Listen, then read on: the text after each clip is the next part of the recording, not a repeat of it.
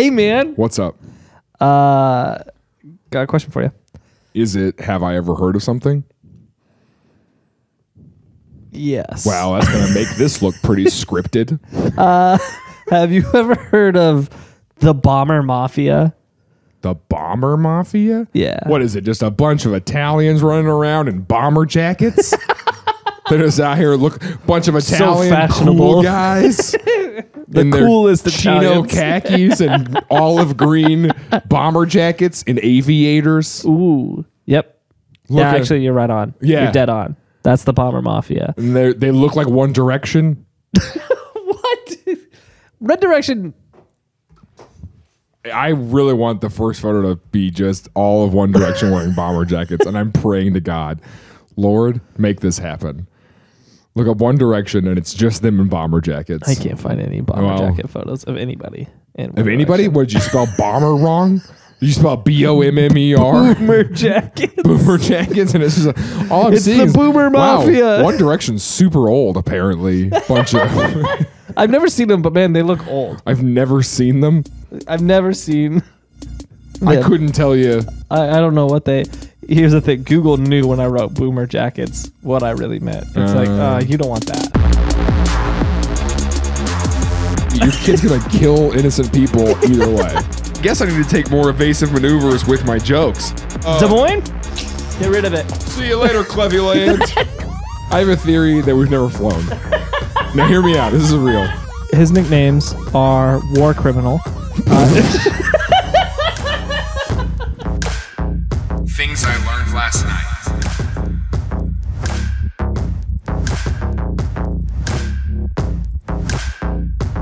So the Bomber Mafia. The Bomber Mafia. Never heard of it. So this was a group of mafiaites from What? mafiaites. Mafiaites? Well, I mean, that's what you call people if Mafiaites is they're what in the you mafia. call a group of Mennonites who go and cap people's knees. Oh, Mennonites? I didn't know that. Mafianites. No, so it was, these people, they were part of the Air Corps tactical school in the United States of Have America. you heard of the Bomber Mafia? It's a bunch of moths that chew up bombs. It's explosive Mothmen. Yeah, here are our nukes. Here are our fake nukes. And those are mothballs to really make sure that the moths don't get to either of them. Yeah, the Bomber Mafia. They'll take them down. These a bunch of moths? Yeah, we got a problem with that. Anywhere you keep bombs, gotta watch out for the moths. We call the queen Mother. Mother.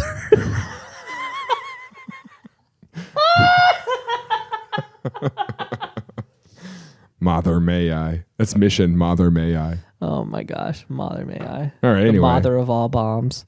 So here's the thing. The Bomber Mafia was started at the Air Corps Tactical School, He just shrugged. also known as Axe. Has nothing to do with the Book of Acts or Axes. Or the body spray. Or the body spray. Yeah, has nothing to do with any of that. Here's never mind. So in the 1920s, sometime early. between the 26th and 29, that was like the formative years of the Bomber Mafia. Okay. The 26th year of the 1900s. The 1900s. And so this was an interesting phase because during World War I, things were bad. Terrible war. People were just slaughtered in mass all throughout World War I.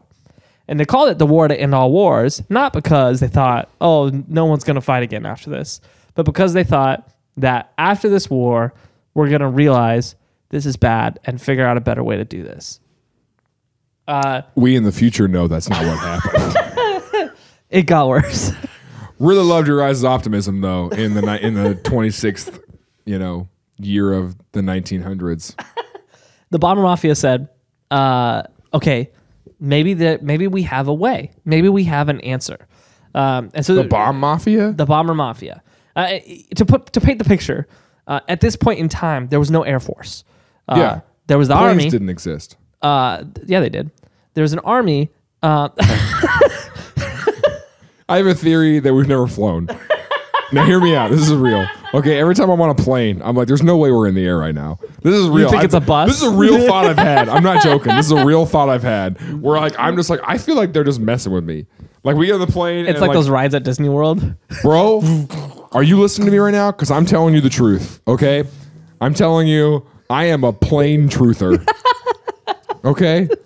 And I literally sit on the Southwest flight and I feel it go. There's just a kid outside. And then sometimes it's just like real. Steady. And I'm like, there's no way we're in the air right now. This is fake. You know what I'm saying? Well, you can't open the door. You can't open the window to prove that's on a green screen. I mean, I guess you can't say for sure it's not. You're right. You but know? it's also yeah, I mean, what are you going to ask a pilot? You're going to ask the people who profit off the green screens?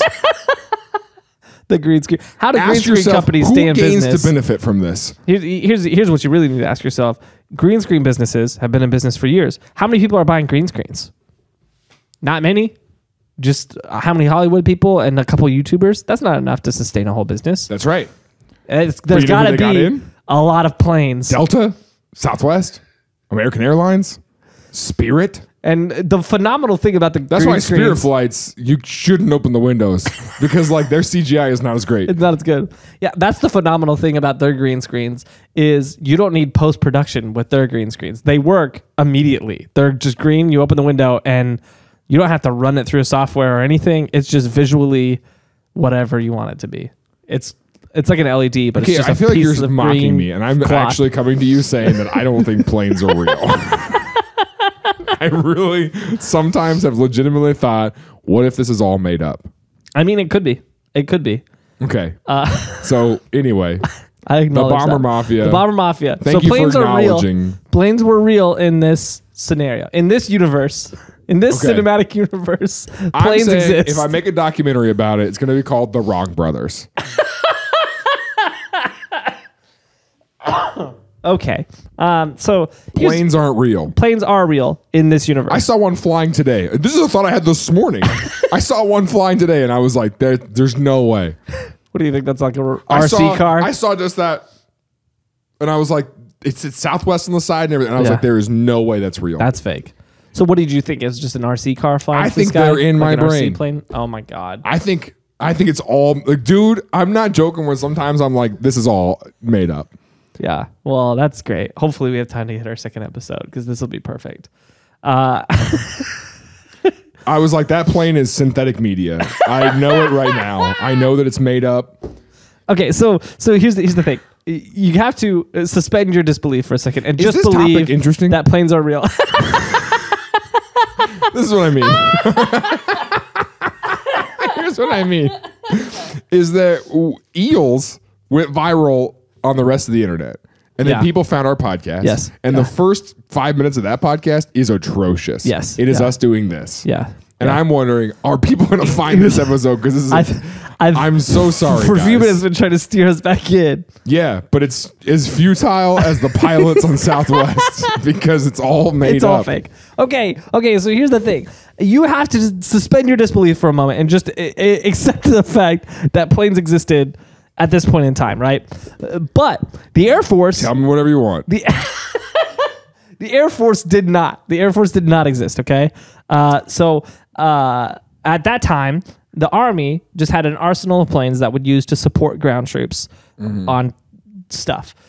So what these people proposed is they said, hey, we see a future where the ground troops are not necessary. It's all air combat. Yeah. And so what they proposed is they basically proposed an early form of strategic airstrikes. Probably heard of this, but the idea is you bomb the most important assets your enemy has, and that's it to wipe them out. So they had a speech in the early 30s where they said, if we were to go to war with Germany, a little bit of foreshadowing. Basically just war. They're like, why don't we hit good targets instead of bad ones. Okay, no. This was a revolutionary idea at the time. Because at the time, Okay. bombers were rarely used. And if they were used, it was just drop them anywhere. You had to go through all the front lines. You had to go through. Yes. If they had a bigger infantry than you, then that was it. Yeah, and all they would really do is they would just fly over the battle and just drop a bunch of bombs on the other side of the battlefield. There was no strategy to the bombers. It was just a support technique, right? These people, it was a new idea. It was, hey, we're going to hit the important things. So they had a speech in the 30s where they said, hey, we think 12 bombs could end a war. They said, we think if we went to war with Germany, and they said if Germany dropped 12 bombs in the right spot, it would end the war. And so their theory was they basically laid out this whole strategy where they said if Germany were to fly to New York City and drop bombs and destroy all the bridges and the aqueducts, they said we'd be done in a matter of days. Because the people on Manhattan would have no way out of Manhattan, and they would have no way to get water, and it would be absolute pandemonium immediately. And so they said, basically, the U.S. would have no ability to run any of the factories, or any of the wartime industry that comes out of Manhattan would be completely halted because of the disaster there. And to be able to effectively solve that issue, they would have to not be worried about a war. So they would have to surrender to... So what you're saying is this group came to the government and was like, hey guys, we should try harder. Maybe we should think through what we're doing here. Because right now y'all are just you guys are just scattering bombs like you're the flower girl at World War I's wedding. All right? There's no strategy here. Well, World War I was over. And they said, let's take some notes from World War I in case there's a sequel. Right. And they said, say we go to war with, I don't know, Germany. Let's say we go to a World War II. What are we going to call it? Ultimate Let's War? say we go to a greater war. All right? Ultimate War, Kong's Revenge. And let's say I just think we should try some different things. Yeah. So the idea was to be a little more moral, because before bombers were just whatever, and if somebody was in the path of the bomber, just get killed. Bummer. But these people were like, let's instead make sure the bombers hit only strategic targets, so it limits casualties. So you're only killing people who are at that target. You're not killing civilians. You're hopefully not killing civilians. You're hopefully not even killing infantry. You're just destroying the target. Yeah. That would cripple that military's ability to function. So it's an interesting idea. The problem was it was about 100 years ahead of its time. We're still not even great at this. I was gonna say, it requires a lot of intelligence to do that, though. Yeah, you need to know where the stuff is. And not is. like intelligence is like... Be smart. Brains. Yeah. I mean, you got to know where the things are. Yeah. You've got to... You also probably do need some intelligence. Well, that's where the issue kind of came in. Is everyone was just dumb back at then. this point in time, I'll tell people you what, were in not the 26th year of 1900, those people were, and I'm going to go on record to say it, idiots. They were historically really dumb. Historic morons. It was the most historic stupidity the world has ever seen. Some of you are listening, you're like, my grandfather, who is old and old now, was born in 1926, 1929 era. And I want you to know your grandpa is a historic really idiot. Dumb. Just real dumb. And that's certifiable. You can't refute that. It's proven the most dumb people came out of those years. So, bummer. Anyways. Boomer. Boomer. Dang it. So the issue was at that point in time, honestly, up until recently, we didn't have the technology to effectively say, this is our target, that's what we're going to hit. Right. Because a few things. When you're flying over a target in the sky in a plane, theoretically, if planes work. If planes are real. If planes are real, theoretically. I'll go with you in the fantasy. There's a lot of things that... It's not like shooting a gun, where you just kind of aim and you have to calculate bullet drop and wind a little bit, but you're not at distances enough where that's going to make that much of a difference.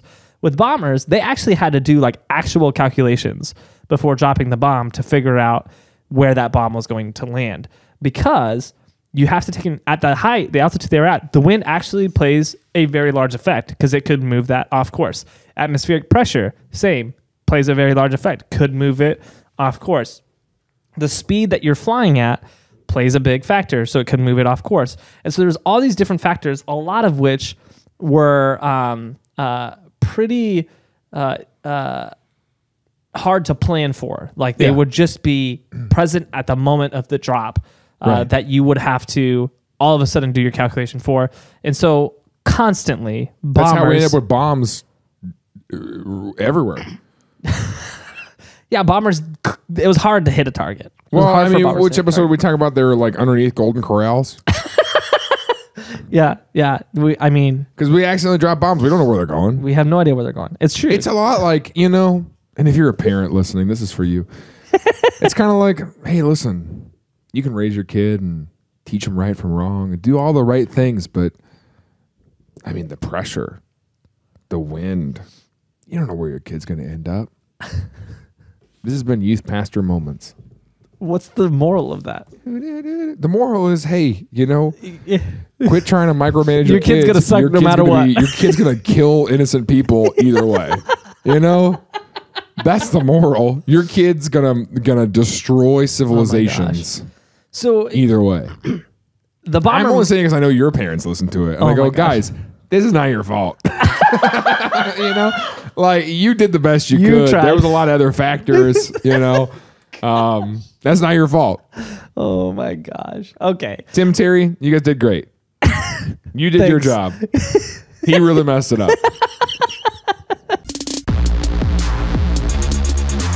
Hey, really exciting news. October 30th in Kansas City, Missouri, we are doing a Tillin live show. Please get tickets. They are available right now on Tillin.com. And we're going to have special guests, a live episode, Q&A, bunch of stuff. Tim right now is researching if we can get a monster truck there. You're going to love it. If you are anywhere near Kansas City or you're able to get there, we want to see you there. So please go to the website and buy those tickets because the spots are limited. So let's hang out and just keep making some amazing magic stuff together. Fiddle off, huh?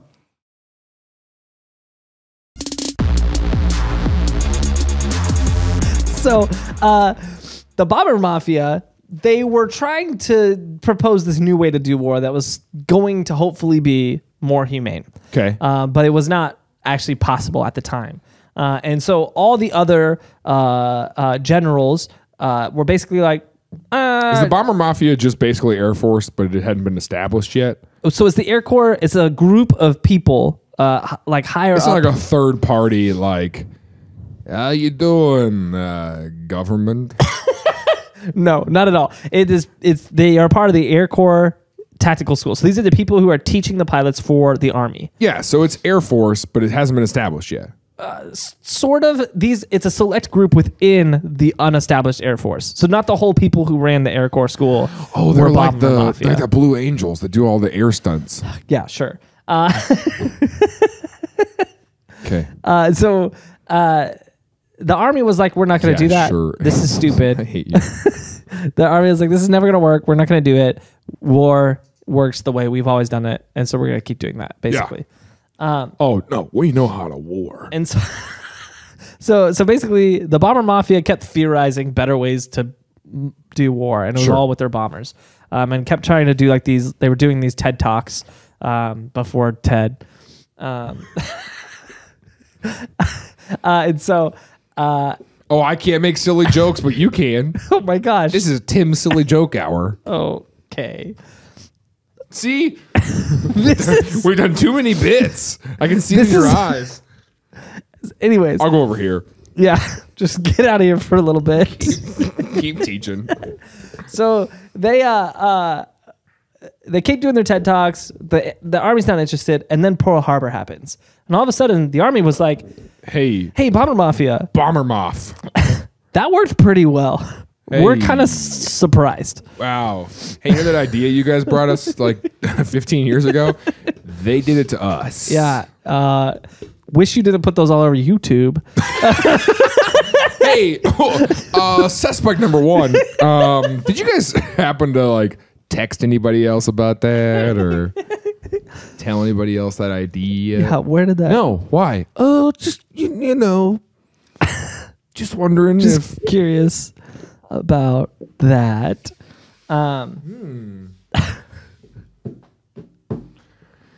Anyway, we gotta go.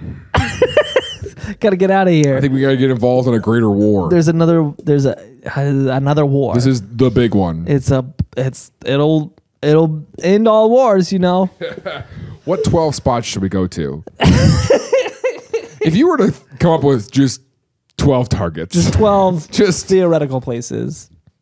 just off the top of your head, would you list? Point to them on this map. Treat this like a fantasy football team. You got 12 slots, and we got to bomb all of them. All right. Just point to the ones you want. Anyway, now they've got full freedom. What? Now they're just allowed to just bomb wherever they want. So they make these people generals. You come to me on the night of the Pearl Harbor attack. That's the Bomber Mafia. Sitting back petting their cat or whatever. I've never seen that's not Scarface. That's I think it's Scarface, isn't it? No.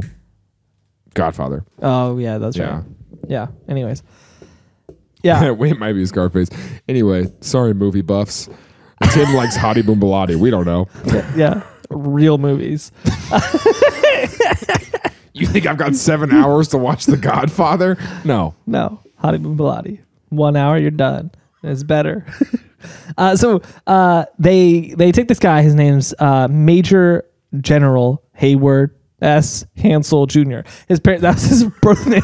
His parents destined him. And then he joined the military, and it was pretty they crazy. Were like, wow, that worked out great. All right, there we go, Lieutenant Major General. His nickname was Possum. I love that. And so is that real? Yeah, his dude. nickname. What do you got to do to get Possum. that nickname? You know, I don't know. Was there any weird nicknames at your high school? There was a guy at our high school named Biscuit. Ooh, yikes, that's rough. Yeah, he was cool. Everyone loved Biscuit. Yeah, really cool guy. There's a couple I can think of, but I can't say them out loud. We went to a Christian school. Tim Terry again. Not your fault. You see what I'm saying? You guys did fine. Then you sent him to a Lutheran school, and that was where the barometric pressure changed. You know, so big problems. Okay, so he becomes a general. Possum. And yeah, Possum becomes a general, and Possum says, "Let's do some Bomber Mafia stuff." And so they were like, "Bomber Mafia stuff. Here's my chance." And so he goes and he tries to be a Bomber Mafia. Yeah, Bomber Mafia. Bomber Mafia. That's the correct way. He fails big time because, like we said before, the technology wasn't there yet. And so he tried to hit these. He was like, "Here's where we're going to hit first, Cleveland," and they were like, "No, no. That's ours." No, he's like, "Oh, sorry. We've only planned what would happen if the enemy attacked us." Yeah. That's all we've theorized. Every bridge in New York. No Possum. Do you think they addressed him as Possum? You think he got on the phone with President? His superiors. Who was the president at the time? I don't know. Hold on. We know this. Truman? No. Yes? World War II? Wow. I am embarrassed right now. You should be more embarrassed. Wilson? No, he was Roosevelt. War I. Roosevelt and Truman. Yeah. Yeah. Roosevelt was the first. Truman was the second during the war. He got on the phone with Roosevelt, if you will. And he was like, "Hello, Possum," or however he talked. And Possum was like, "Thanks for using my pronouns." He was like, "Of course, Possum. This is what you've asked me to call Roosevelt was a respectful I will respect. He was really progressive, honestly. Very ahead of his He was time. like, "Is this the new deal?" All right. Yeah. So Hansel Possum hits no targets. Yeah. No. Literally goes on a few missions. He flew it out there himself. No. Oh, but his team goes out, and every target he had orchestrated misses. And some of them actually ended up being a problem because there was like civilian casualties from the miss. And so Possum gets fired. He was like, A7.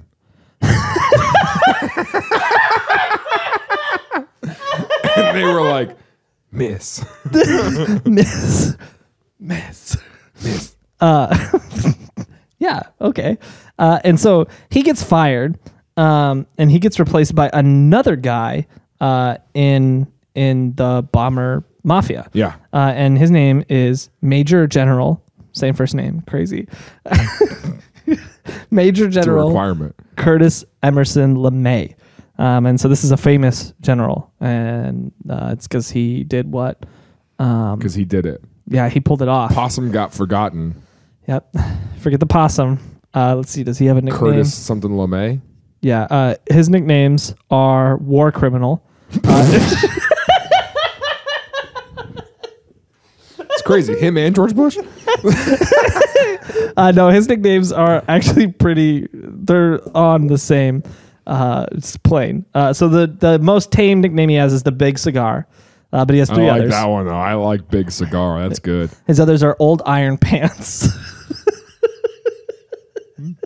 Okay. And then The Demon. And Bombs Away LeMay. Bombs Away LeMay, that's a good one, though. Yeah. So, that's General Curtis. That's Old Iron Pants over there. What does that even mean? I don't know. So Iron Pants, he comes into the war, and he's part of the Bomber Mafia. So he believes in the possibility of this just war. Yeah. But he comes after the failure of Hansel, and he says, okay, how can we do this better? And he says, if I don't do this right, I'm going to get fired, because that's what happened to Possum. Yeah. And so he says... And also they won't use this tactic anymore. Yeah. And so he's like, we got to get this right. And so what he says is he tells his bombers, here's what would happen in a bombing run. All the bombers would fly in, and they would be seen from the ground, and anti-air guns would start shooting at them to try to shoot them out of the sky. Obviously. And so all the bombers would take evasive maneuvers until they got right over their target, and then they would fly straight, drop the bomb, and then take evasive maneuvers and get out of there. What General Curtis LeMay said is he did the math, and he's like, so if this is the area of sky that we have over a bombing run, and we fly in, and there are X amount of artillery guns that fire at this speed, you have, and I think it was like a 1 in 361 or 1 in 361 shots are going to land. And so he said the odds are overwhelmingly in your favor that you're not going to get hit. So he instructed his team to not take fly straight. Yeah, he's like, don't take evasive maneuvers, just fly through it, because you're probably not going to get hit. And everyone's like, I don't know about that. Old Iron Pants. They're like, this sounds... Old Iron Pants. I'm definitely still going to try to dodge. Yeah. They're like, you could do it. He's like, okay. And so he does it. He's like, I'll fly the lead plane. That's why they call him Iron Pants right there. Holy crap. Okay. And so he does That guy does not care at all. He takes the lead plane. He takes the first plane in. They're all like, we have a wife and kids. And he's like, yeah, I left mine for this. He's like, don't you have any honor? And so he takes the lead plane, and they go, and they didn't take a single hit. And they realized, oh my gosh, you actually stand a better chance in these bombing runs if you don't take evasive maneuvers than you do if you try to dodge it. How humiliating, though, for the people on the ground with the anti-aircraft things. I mean, for your whole war experience, you get these planes coming in, and they're like squirrely and dodging, and you're like, right? And you're like, yeah, we couldn't get them because they just evasive, you know? They were evasive in their maneuvers. You know, we should call it that. That's why we couldn't hit them, sir. And then the next day, they come in just straight on. Yeah. And you're just like, we can't hit any of them. These things aren't real. Oh, my. I was getting there, you dingus. I'm tired of you stepping on. I guess I need to take more evasive maneuvers with my jokes. Because you just shot my punchline right out of the sky there, didn't you? Here, pretend I didn't do it. Just no, it doesn't work. So, and they actually had some success. They hit their target. They didn't take any casualties.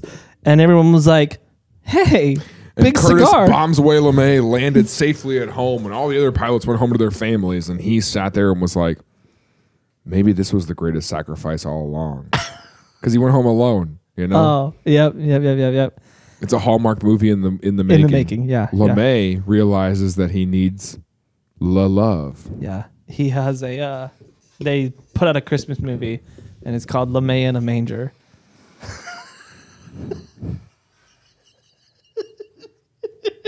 and he was the savior in the show. Hate that with a passion. That's really good. And so everyone's like, "Hey, Big Cigar, this worked out really great. You should keep doing that." And so it's the 12 bombs of Christmas is what I thought it was going to be. The 12th bomb of Christmas. We hit that bridge and water duct. So the military comes back to LeMay and says, "Hey, good job. Do it again." And so he goes and tries to convince his team to do it again, and they're still hesitant. They didn't end the war? It did not end the war. Here's the thing. He was like, no. The point was this was going to be over. And they were like, nah, do it again. Here's the thing. At this point, they didn't trust him enough to do like the big targets, you know? Oh, so it wasn't like they were still hesitant. The military's like, hey, they did Pearl Harbor and that was crazy. And they're like, we're still like, And so it's like, we should use the bombers, but we're not going to do what you said. Like, we're just going to bomb some stuff, but like, not like you want us to. Yeah. And so basically it was kind of like, prove it's worth it. Sure. And so they kept bombing stuff, and LeMay kept flying the lead plane, and they didn't take any casualties. They kept hitting targets, and it was working really well. Who is the Red Baron? Is that him? I don't know. I actually am not sure. He's got a good pizza. Yeah, but the Red Baron is a character and everything. Yeah. His name is Manfred von Richthofen. He's not for the right team. Yeah, he's from Prussia, and it looks like Russia? World War I. No, I mean Prussia. There's another place called Prussia. I don't know if you knew that. That's not true. Okay. That's part of the plane conspiracy. Okay. Conspira plane. I'm pretty sure Prussia was like pre-German. Okay. Like they were the German. Well, it makes sense. They were pre-Russia. I think so. Is that what you're trying to say? No. Pre-Russia? No, Russia was already also there. It was a different place. It was Prussia. We're pre-Russia. It's like Peru and Uru. Okay. Two different things. We should go to Peruba. What if instead of New York, we call it pre-York? Pre-York? I like that. No, the old one would be... The old one would be pre-York. Yeah. Yeah. New York and pre-York. Pre-York. Yeah. Yeah. I'm going to go over to pre-Navy. They got great deals. Okay, go ahead. We should cut all this. So let's start over. Hey, man. You ever heard of Bomber Mafia? I don't know. I feel weird today. So Curtis LeMay. Yeah. During this whole... Old Iron Pants. During the bomb main runs, he starts to kind of have a little bit of a change of heart. Because he starts interacting... He starts interacting with the Royal British Air Guard. Oh. And the British Air Guard, meanwhile, has been doing these crazy bombing runs all throughout the Axis powers, where they are literally just flying over cities in the middle of the night and just dropping thousands of bombs into civilian cities. And their philosophy was you just have to cripple the enemy, destroy everything until they say, we've had enough. And LeMay starts interacting with these people more and more, and he starts kind of adopting their philosophy. Yeah. And he's seeing the success that they're having. He's saying maybe that's the better strategy. Because it's just to kill as many people as possible. Yeah, he's like, maybe we just need more destruction to get them to say, okay, no. So originally his idea was, how do we do this and not kill as many people? Yeah. And then he killed a couple people, and he's what like, if we killed everybody? It's pretty accurate, actually. That's pretty close to what happened. And so him and Hansel had a falling out. Him and the possum had a falling out. Because Possum's like, hey, the goal was to not kill that many people. You be Possum. Okay. Hey, old Iron Pants, how you doing? I'm good. How are you, Possum? I'm all right. I've been hearing a lot of reports about the war effort, Big Cigar, and I'm just a little nervous about your strategy lately. Yeah. It feels like everything we fought for, in our TED Talks. Yeah. It seems like you're forgetting the why. We read that book. The other guy that did the Simon Sinek. Mm-hmm. You're forgetting, why are we here? What is we are supposed to not... Let me ask you a question, Possum. Which one of us has a job right now? This is straight up out of an 80s movie. I'm just going to do whatever I got to do, and why don't you go back to... Where do you work now? Old Navy. Pre-Navy. Carl Sr.? Where do you work now, huh? Why don't you go back to flipping burgers at Carl's Sr.? Huh? All right. I'm going to go back and just start bombing kids. Yeah. Anywhere you want to see bombed, I can do it. It's easy. Point to it. You know what? I'd say what my favorite game is lately, buddy. You see that? You see that map over there? Take a dart. Take it to just wherever it lands, bombing it. Blowing it up. Just blowing it up. Des Moines? Get rid of it. See you later, Cleveland. I don't even care how to say it anymore. Have you or a loved one been diagnosed with too many advertisements during the Tillin podcast? Have we got good news for you? Our patrons enjoy ad-free experience, and they get early access to content, behind-the-scenes stuff, exclusive merchandise, and access to a private Discord channel where we all are in it, our producers and the hosts. So if you'd like to be a patron today and solve that problem, why don't you text Tillin to 66866?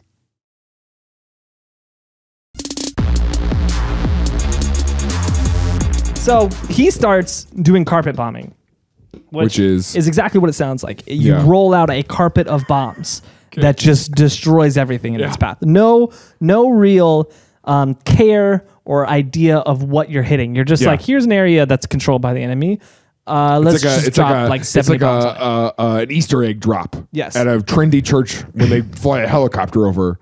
Exactly. And they drop all those eggs. Yeah, except for do you explosives. care where these land? Like, not really. And the crazy guys flying the helicopters like, I don't care. Right? You know? And like they only had him do it because they were hoping to invite him to church because they were like, we're going to get through to Cecil. You know? He's going to get saved out of this. You know? So he is starting to kind of change philosophies, going down the road. What part of the world are they bombing right now? It's kind of like a rock star. Like, you know, he's just about that life. He got before he got into it, he's like, I'd be different. Traded in his bomber jacket for a sweet leather one. He's like, I wouldn't be like the rest of them. And now he's out there. What year is this? It's the height of World War II. So it's like early 40s? Yeah, early 40s, late 30s, somewhere in that ballpark. No, wait, they didn't get bombed. Pearl Harbor was 39, I think. 41.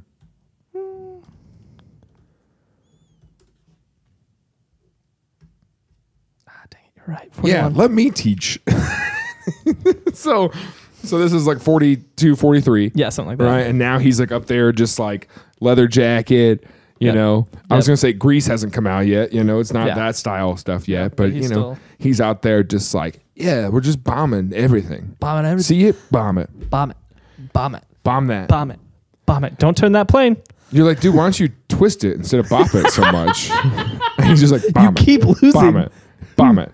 Bomb. No, twist it. He wants you to pull it. Pull it. It's saying pull it. You keep losing. Pull it. All you're doing is bopping it. Bomb it. Bomb it. Bomb it. Bomb it. Bomb it. Pull it. Twist it. Pull it. Twist it. Bomb it. Bomb it. Murder everyone. Bomb it. Pull it. He's just like, can you adjust the audio in those? I would love to just have a custom bop it. You know? Bomb it. Bop it. Bop it. And just have bomb it. Real serious. Real serious. Real the deep music voice. stops like that background like it like stops and it goes bomb it. Bomb it. Bomb it. Wow. So that's what Curtis did. Dark children's tale. He got real obsessed with bombing it. Yeah. And meanwhile, there was a couple projects going on. One of them, you probably heard of the Manhattan Project, which is the project that built the nuclear bombs. Yes. Curtis was involved with that. But what he was involved with is there was a group of chemists who were developing what would later be known as napalm. Yeah. Which... and he was like, I freaking love that idea. Yeah, which at the time were called firebombs. So if you don't know what napalm is, I'm surprised. Here's the concept. Basically, it's a bomb that is like a shell, and inside of it there's a sackcloth, and that sackcloth is full of this gel.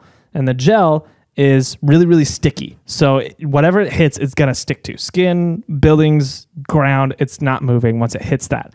And the bomb basically is like a Molotov cocktail.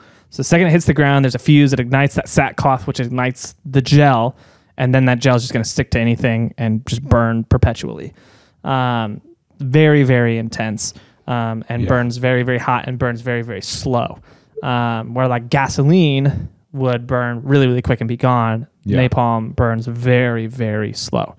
And so it was a pretty big discovery of the time.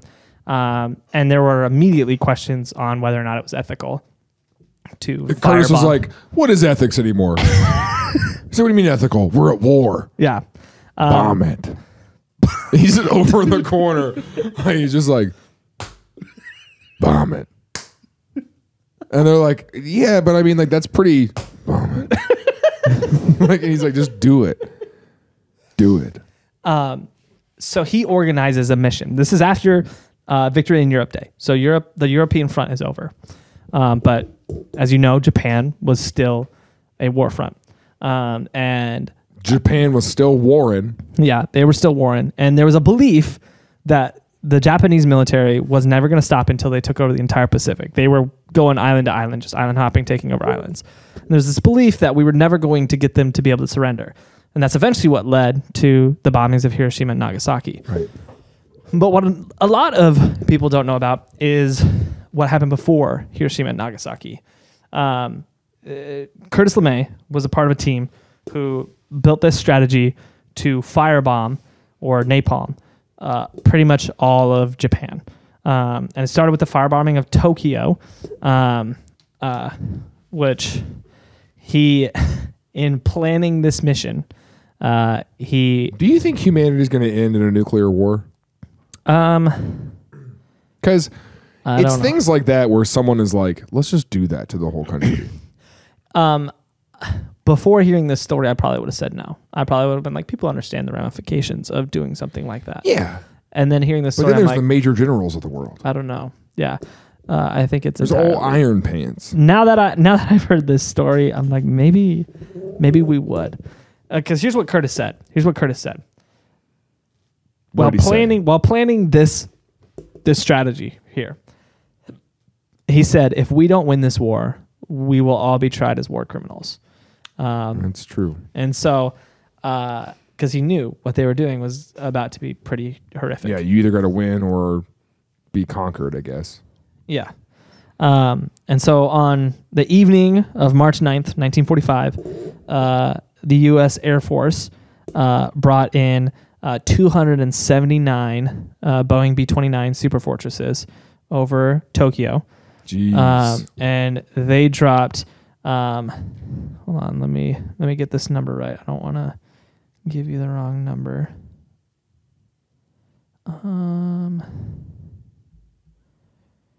They flew into Tokyo, and they dropped... Man, I can't find it. Oh, here it is. Oh, no, that's each. Each bomber...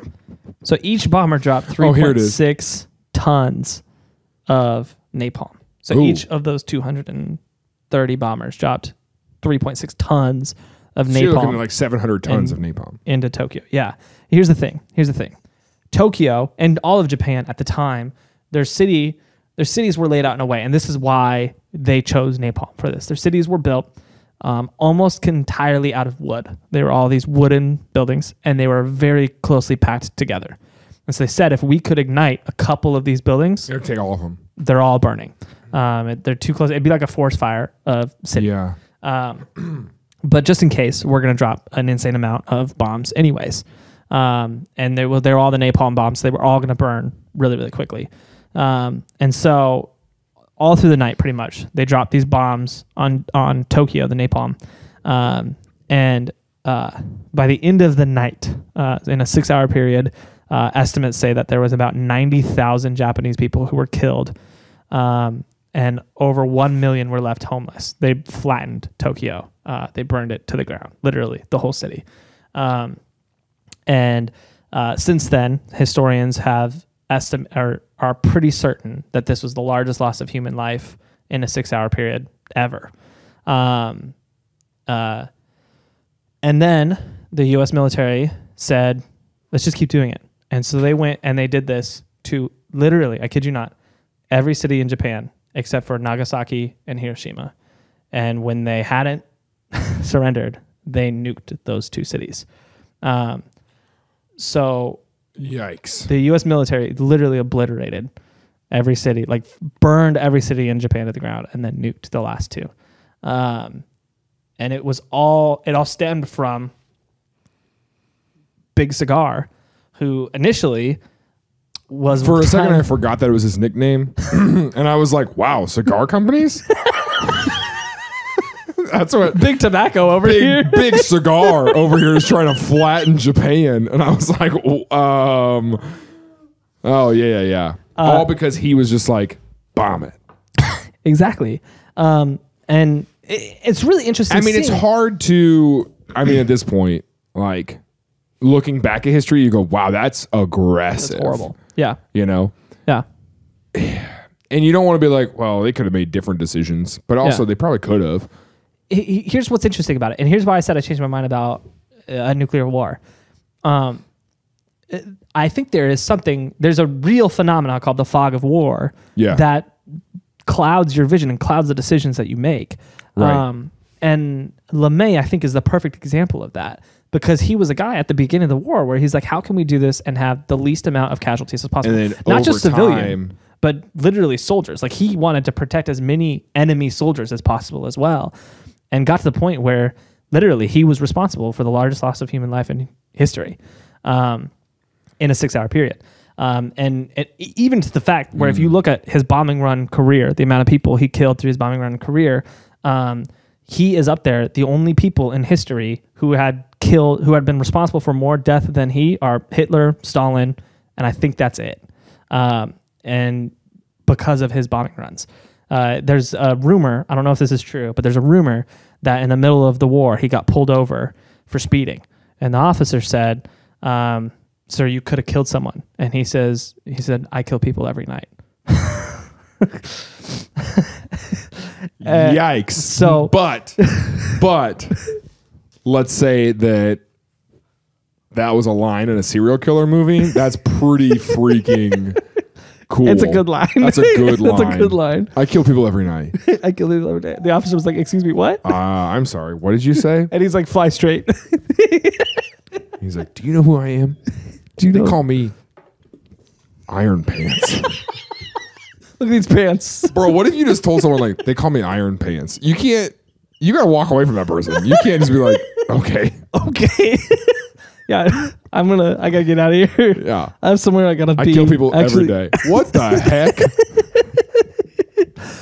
That's so aggressive. It's very aggressive. Yeah, so it very clearly destroyed his psyche. It's interesting that he became more that way. I mean, I guess if you're on the front lines...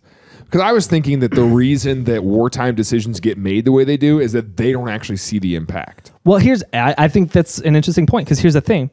Technically, he didn't, because he was a bomber. And so he just flew over. He flew in, dropped it, was out. And was gone. And especially towards the end of that. In the beginning, he was flying the lead plane to convince his pilots. But after a while, he was literally, kind of like you said, throw a dart at a dartboard and obliterate that city. He was so disconnected from it that it really truly was. Yeah, I mean, I think that's what happens now with like drone strikes and especially the U.S. government. Yeah, you don't have to deal with we don't that. have to worry about. Yeah. It's almost like there's no consequences for it. Well, it's not almost. There is zero consequence for it. Actually, literally, yeah. So the American government is the consequence for something happening. Yeah, like they're just like, we're gonna murder everybody. But it did. It's pretty cool. It did spark an interesting thought for me, because I'll be honest. I have always been, and if you listen to our Nagasaki Hiroshima episode, and really any episode where we've talked about the military, I'm pretty against what we did at Nagasaki and Hiroshima. Yeah, I think it was unnecessary. Seeing this story though is pretty interesting, because we pretty much flattened the entire country. Every major city. But even then, they had not, and they had back. Not. Yeah, they had not. That's what's pretty crazy surrendered. too. And so a lot of people say if it weren't for the atomic bombs, we couldn't have got them to surrender. They never would have surrendered if it weren't for the atomic bombs. And hearing this story, I think there's more merit to it than I probably ever would have thought before, because the amount of devastation. They flattened so much else of Japan and they still had not given. And that's the other thing. That's what I'm saying. It's like you don't want to sympathize with enemy. You know, but at the same time, it's like if our government goes to war, you and I aren't involved. Yeah. In that, so it's like if we die as casualties. In a war, that's just like, I don't know. That's just none of it. War is never good. Exactly, and I think that's what you see with LeMay is out in peace. He wanted peace. He wanted a just war that ended in the least amount of casualties. In war, it totally twisted him, and I think that's just like a picture of the problem of war. Like, there comes a point where you get so deep into that, and I think his quote is perfect, because he says, if we lose this war, we're getting tried as war criminals. I think there's probably a part of him that knew, I have to finish this now. You cross the line, and he's like, we have to win. The Japan thought that too? Probably. Like, we have to. Yeah, and that's why now, after seeing this, before I would have said any country knows that nuclear war is futile. We're all dead if we do that. But that's the thing. As soon as you engage in war, you win or die. That's it. Yeah, there's no turning back on it. Right. At least in your mind, you can't escape that, and so you just have to keep pushing further until you are the last man standing. And so, anyways, that's Curtis LeMay and the Bomber Mafia. They untold amounts of destruction. So, yeah. And Possum was just working at Carl Sr. the whole time. Yeah, and he was real upset. And he was like, guys, this isn't what we wanted. Yeah. And then he's like, but hey, I came up with this new toy called the Bop It. Pull it. Twist it. Bop it. Fiddle it off.